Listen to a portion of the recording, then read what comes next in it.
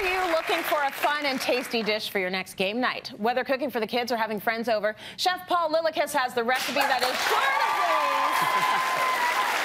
I told them about this recipe, and they thought this is very interesting because Schnitzel is already amazing on its own, but then when you turn it into a Schnitzel pop, like, that's just it's a party fun. appetizer. It's a party appetizer. Yep. So where did this idea even come from? So I grew up eating a lot of Schnitzel, and I just loved it. And I thought, how do we turn this epic main course into an appetizer? Absolutely. And so first things first, I was thinking about using the classic pork loin, cutting it into maybe chunks or pounding it out into little medallions. And then I thought, why not just use pork tenderloin? So smart. It's readily available. It's done for you. It's already tender, and it's the perfect shape. And you don't have to pound it out. You don't make any mess. Yes. It's also lean, I might add. Yeah. I mean, if you're looking for that, it's game night, so you don't really care. But if you were, it's nice that it's lean. Yeah. Right? So first things first, you just cut yourself, or get yourself a nice piece of pork tenderloin. Yeah. And I've already removed the silver skin off the top, okay? That'll help with tenderness. And I just sliced nice centimeter or half-inch thick slices. Okay. And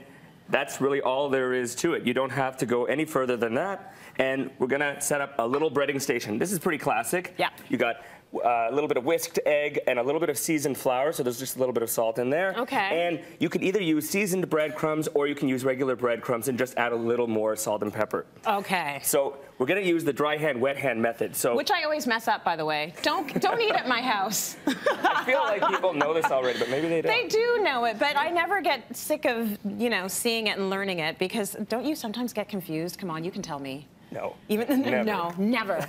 You're a chef. That's right. Chefs don't get it wrong. Okay, so this is the dry hand doing its thing. Yep, and back into the egg here. See, that's where it gets tricky. Okay. And now, I've screwed up the wet hand. Did you screw it up? Yes, you're not alone. Ta-da! But as long as we stick to the dry hand, right into the breadcrumbs. Fine. No one's poisoned at this dinner party. No. No. So give it a good coat. Good coat. Of both. And then we're gonna just shallow fry it. So into a pan with maybe, you know, a centimeter of oil. Yeah. Heated to about 350 degrees. So you have to keep in mind, when you have people coming over, how many of these are you actually making? I don't know, maybe a few dozen. Maybe Let's say you have 6 people coming. How many do you want? I'd make about 4 per person. Okay, that's fair. Yeah, so I'd make maybe 2 dozen. Yeah, don't be stingy, guys. Because people are going to want a lot of these, right? I think so. I want minimum 4. And you can keep them in the fridge if they're left over. Perfect. Yeah. That's great. All right, so while those cook away, we're going to make a little bit of a dipping sauce. So you could use applesauce, you could use whatever you like, but I really like a honey mustard, and we're going to take honey mustard up a notch. Okay. So I have about 2 tablespoons of a nice blueberry wildflower honey. Yeah.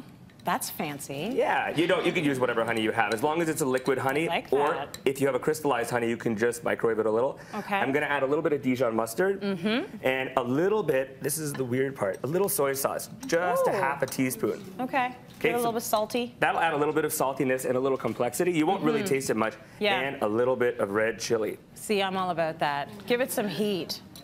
Very nice. And now we're just going to mix that up. Isn't it nice how you can take just a regular honey mustard, though, and bump it up like that? Yeah. With a bit of soy and a bit of the chili pepper, and chili flakes. Absolutely, and it adds just a little bit of heat and a little something, something. So, I like to make this beforehand and let it sit for a little while. Give the chili flakes a little bit of time to infuse into the honey. 100%. And these are definitely not ready to flip yet.